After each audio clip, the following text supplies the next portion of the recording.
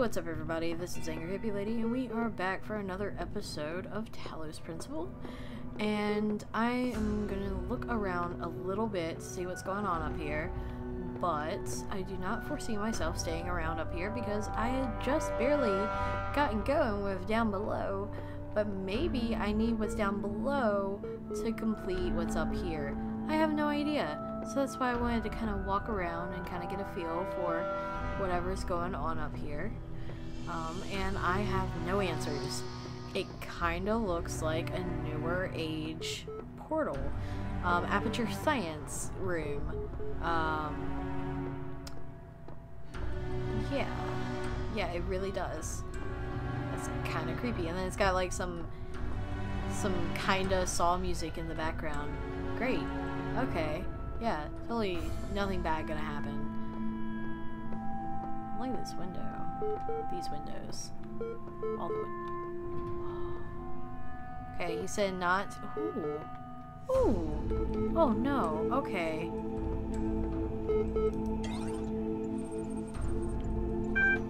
Attention. Part 2 of the certification program has now been generated. Part 2 has been designed to test the consistency of some of your outlier responses in the previous round. You'll be presented with a series of statements. Please indicate your agreement where appropriate. Begin. Yeah? Oh. Yeah, it does not like... I typed Y. Since all human beings are persons and some human beings have psychological capacities similar to animals, some animals are therefore persons. I disagree. A person is under no authority other than that to which they consent. Yeah. Quality of life of persons ought to be maximized. Yeah. Value is discovered. Value is discovered.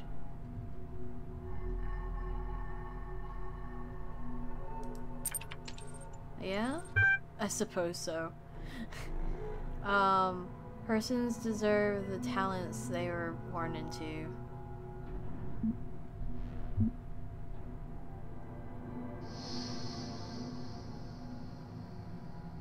I don't know. Do they deserve them? Sometimes no. Sometimes yes.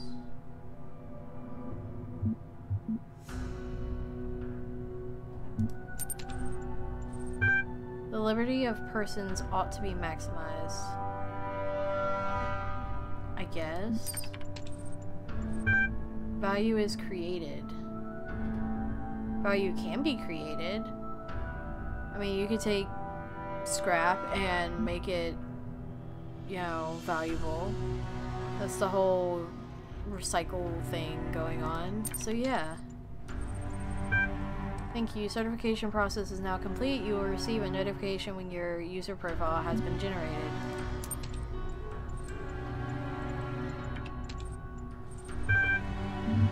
Athena 12. 12. The Council of Zeus. The great bronze bulls pull the carriage forward. Mighty burst of steam ensuing from their nostrils. Finally they came to the gates at the top of Mount Olympus, probably. Here assembled were all the many generations of gods and demigods and souls of mortals, steel and bronze and iron. It should be steel, bronze, and iron, unless they are all made of steel and bronze and iron. Anyway, the memory of flesh. The clouds parted far beneath, revealing the beautiful plains of that place, Mason, where great gleaming cities had once. I don't know. Professor Dr. Armin Hulock. Like, Doctor Who and Sherlock? No. The fall of the Roman Empire. The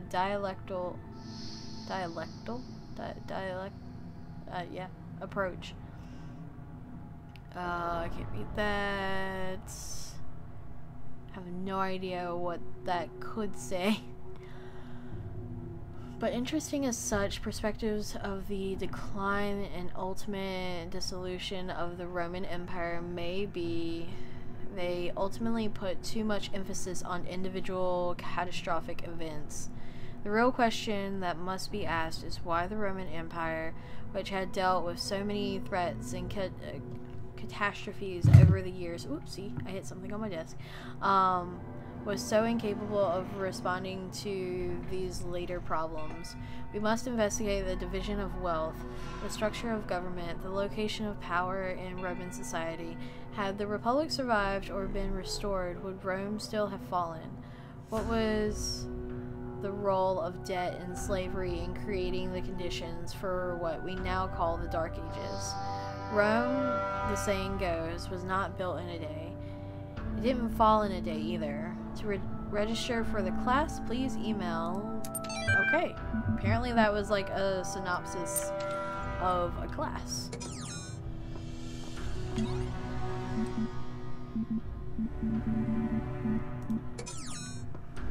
Should I look? I'm scared to go forward. Okay, yeah, so I am gonna need... Oh, no. That tells me what pieces are there. Does that mean that there's even more pieces at each area? Or am I gonna need pieces to unlock these areas? Looks like I'm gonna need pieces to unlock. And there are pieces within.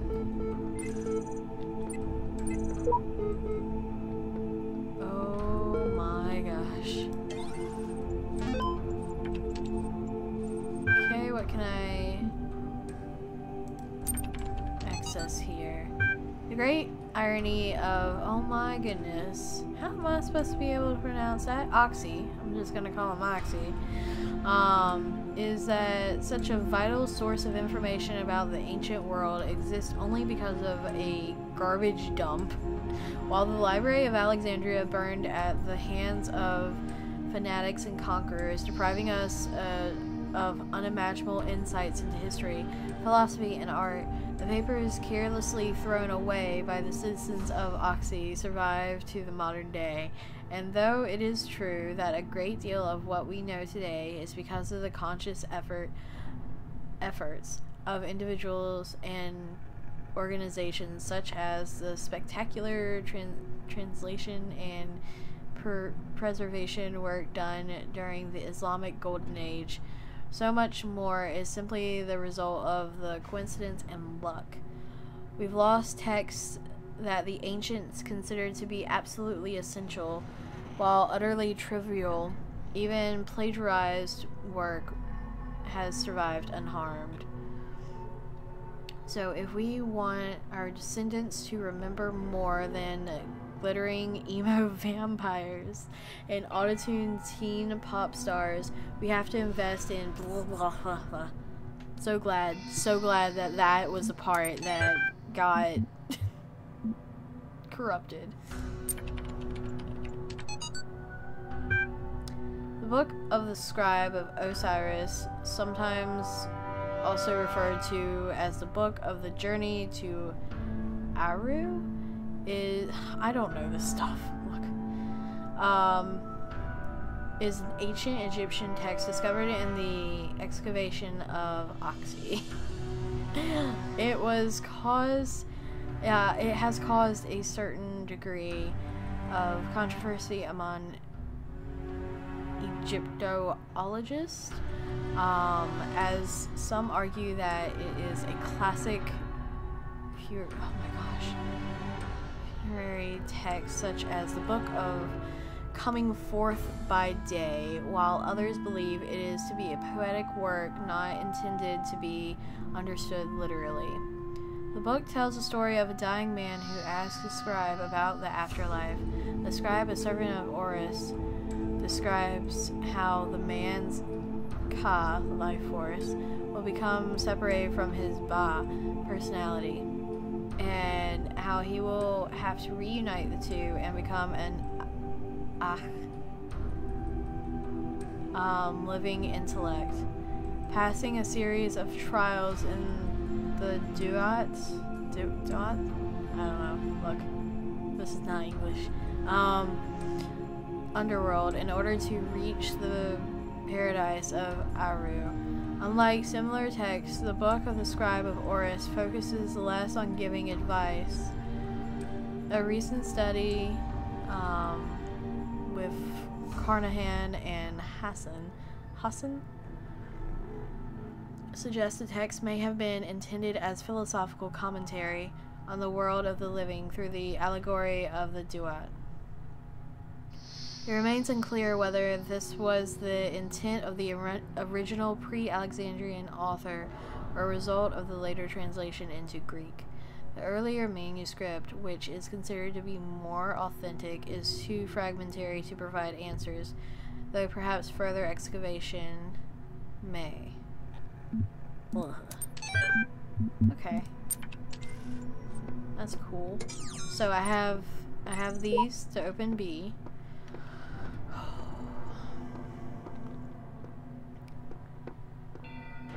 It said I'm not supposed to climb the tower, but I feel like I'm gonna climb the tower.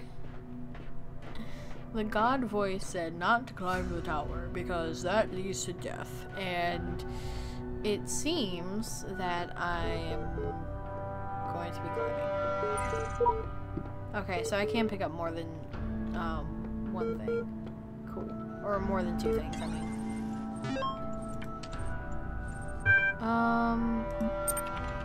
Yeah. The mind is its own place, and in itself can make a heaven of hell, a hell of heaven. What matter where, if I be still the same, and what I should be, all but less than he whom thunder hath made greater. Here at least we shall be free. The Almighty hath not built here for his envy, will not drive us hence. Here we may reign secure, and in this is so hard to read because it doesn't make any sense in my mind.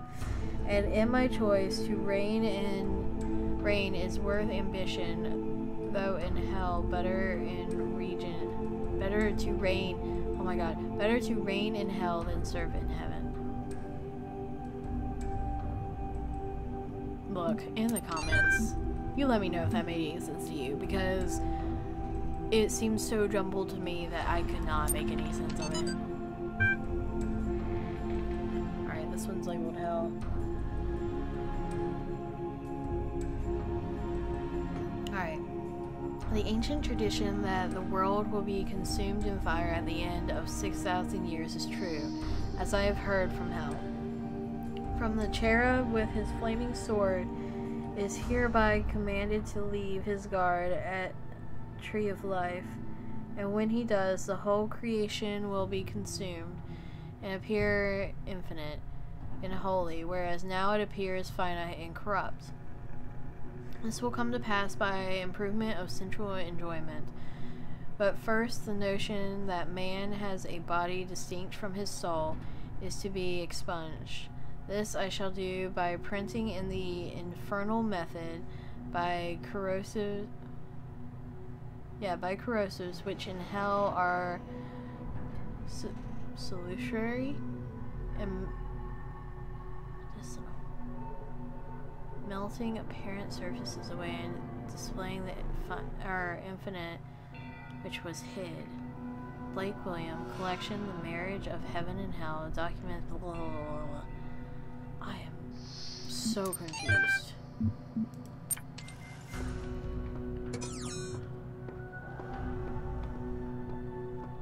Interesting. There's angels. I gotta know, can I just go?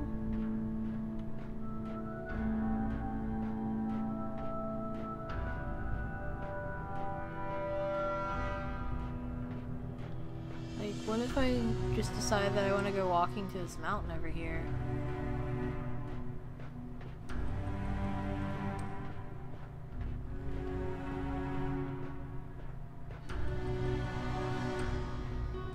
Why is there a computer down here?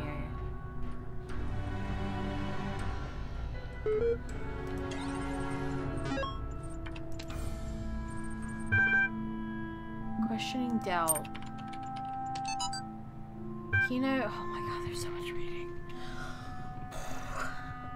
Keynote speech by N. As if I hadn't started reading all this, then I wouldn't have to read all this now. Questioning doubt.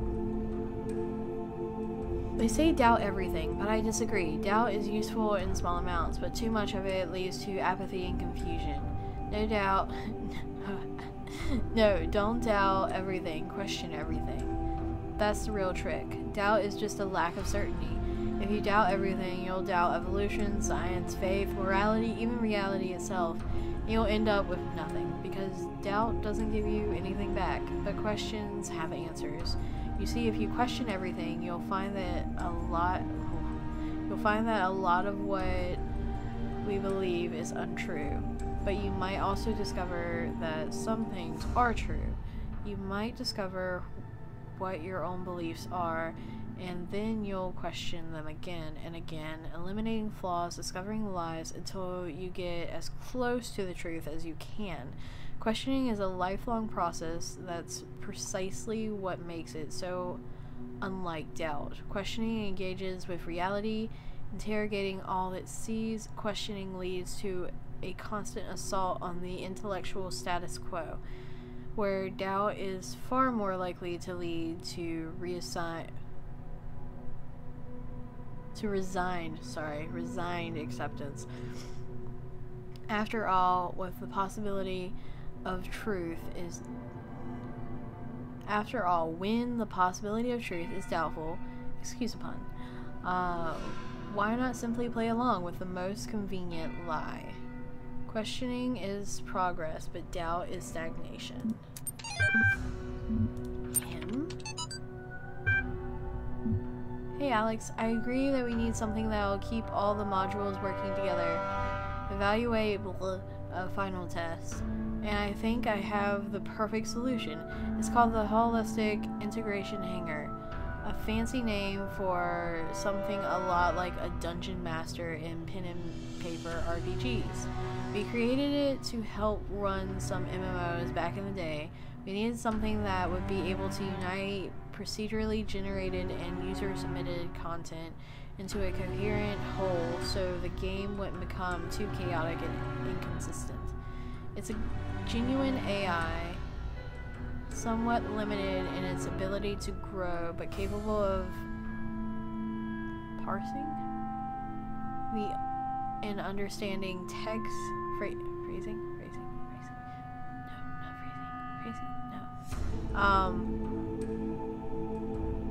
Why am I having issues with this word? Because it's so late and I'm tired. And understanding text, images, audio, even video.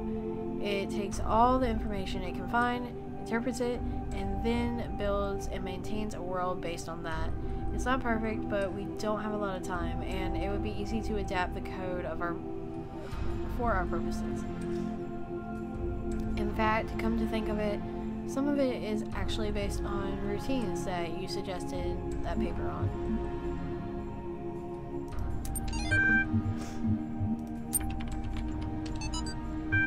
Hi folks, this is just to let you know that for reasons of convenience and security, we're partitioned EL into two separate systems. The Talos team will be working on ELO, while the archive team will be working on EL1. You might also notice the EL2 partition. Don't worry about that, it's just the operating system doing its thing. Cheers, Rob. Hold up. I had to click O to come here. So the Talos team is actually this area. EL1 was where I started. That was the archive team. EL2. Oh, is that gonna be the tower?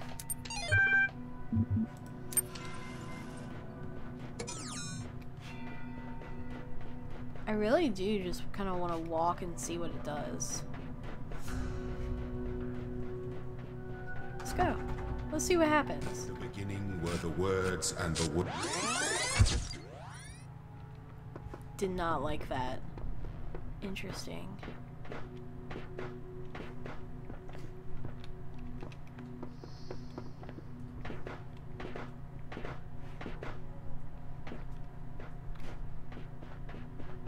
See if I can get him to speak again.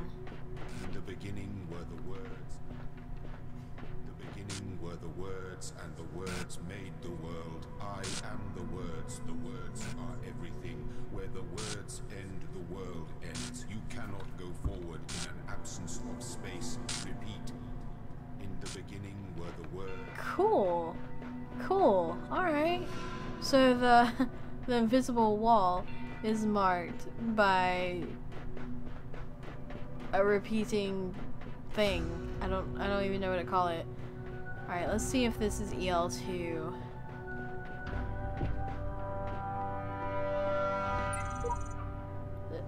This must be the tower we were warned about. Seems the upper levels are locked tight.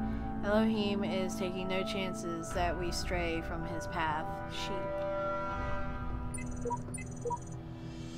Returning from the tower, I feel a great tiredness and an enormous energy. What I now know disturbs me, but I hope that by living with this knowledge, I might provide a shoulder for you, the giants of tomorrow. The view from the top must be incredible.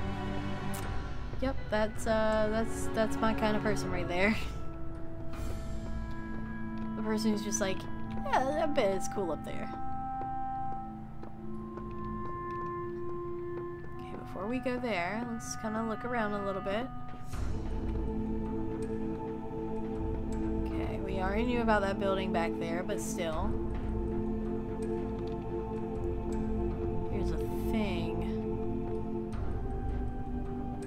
I wonder what that thing is gonna do. Alright. Oop. I got a little turn around.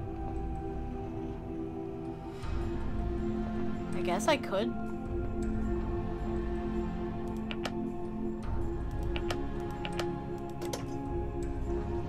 Oh no, this is not what I wanted. Cannot detect location of primary subject. Query. Query. Off the radar. Query.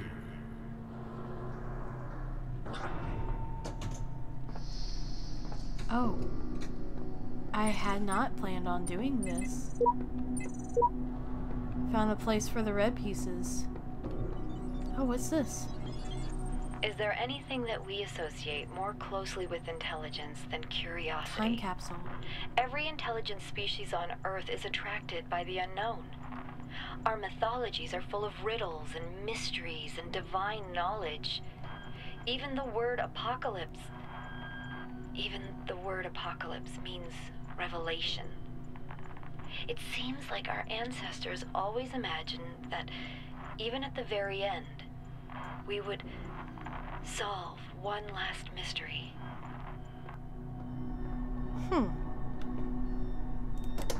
Okay. Well, I'm gonna go back down. The reason why I wasn't going back down while I was going, I was worried that the voice would start talking and it would end that, and then I would never know. But yeah, I'm gonna go ahead and end this episode here. We will explore this building back behind here in the next one. So thank you all for watching. I'm Angry Hippie Lady, and I'll see you guys in the next one. Peace out, everyone.